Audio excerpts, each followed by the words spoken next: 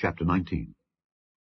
And Ahab told Jezebel all that Elijah had done, and withal how he had slain all the prophets with the sword.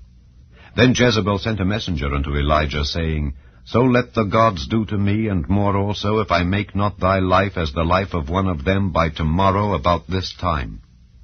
And when he saw that, he arose and went for his life, and came to Beersheba, which belongeth to Judah, and left his servant there. But he himself went a day's journey into the wilderness, and came and sat down under a juniper tree. And he requested for himself that he might die, and said, It is enough. Now, O Lord, take away my life, for I am not better than my fathers. And as he lay and slept under a juniper tree, behold, then an angel touched him, and said unto him, Arise and eat. And he looked, and behold, there was a cake baken on the coals, and a cruse of water at his head. And he did eat and drink, and laid him down again. And the angel of the Lord came again the second time, and touched him, and said, Arise and eat, because the journey is too great for thee.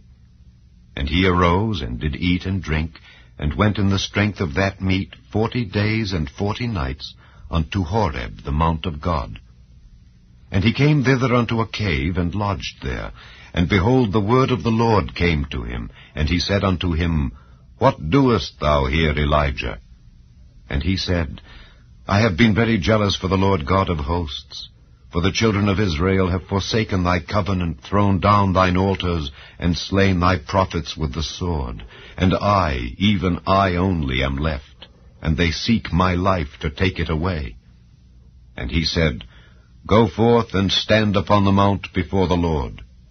And behold, the Lord passed by, and a great and strong wind rent the mountains, and brake in pieces the rocks before the Lord. But the Lord was not in the wind. And after the wind an earthquake, but the Lord was not in the earthquake. And after the earthquake a fire, but the Lord was not in the fire. And after the fire a still small voice.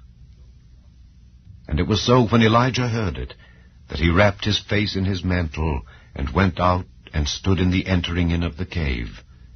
And behold, there came a voice unto him, and said, What doest thou here, Elijah? And he said, I have been very jealous for the Lord God of hosts, because the children of Israel have forsaken thy covenant, thrown down thine altars, and slain thy prophets with the sword. And I, even I only, am left, and they seek my life to take it away. And the Lord said unto him, Go, return on thy way to the wilderness of Damascus. And when thou comest, anoint Hazael to be king over Syria.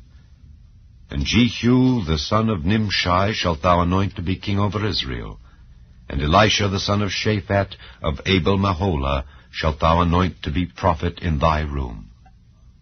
And it shall come to pass that him that escapeth the sword of Hazael shall Jehu slay, and him that escapeth from the sword of Jehu shall Elisha slay.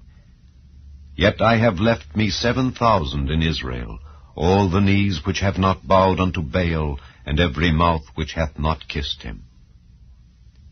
So he departed thence, and found Elisha the son of Shaphat, who was plowing with 12 yoke of oxen before him, and he with the 12th.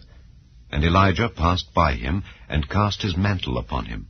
And he left the oxen, and ran after Elijah, and said, Let me, I pray thee, kiss my father and my mother, and then I will follow thee. And he said unto him, Go back again, for what have I done to thee?